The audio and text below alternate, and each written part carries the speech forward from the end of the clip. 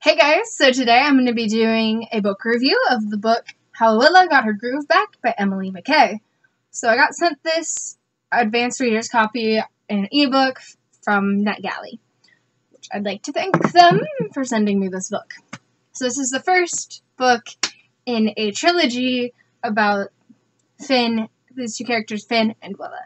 So this book follows both their points of view. It starts off with Willa's point of view. So Willa she's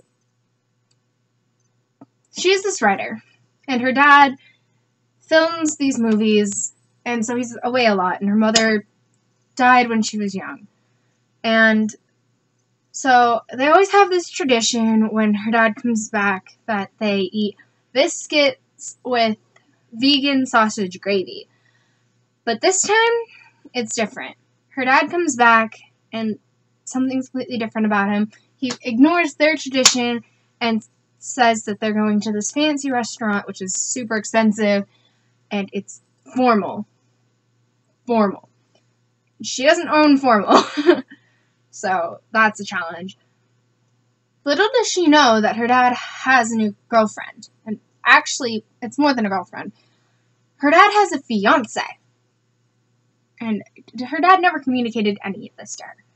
So that kind of aggravates her a bit to be sent in this spiral. And her world gets turned upside down by all the changes because her soon-to-be stepmom is this famous movie star, but Willa doesn't want her life to change.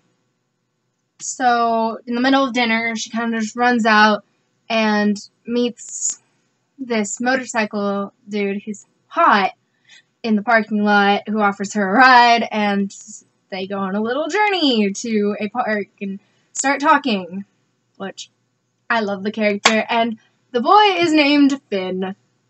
So, yeah.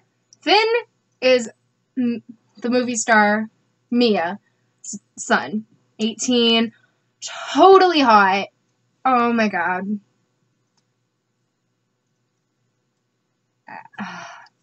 So, I love this book. It totally brought me in. And you watch as Finn gets protective of Willa through the book.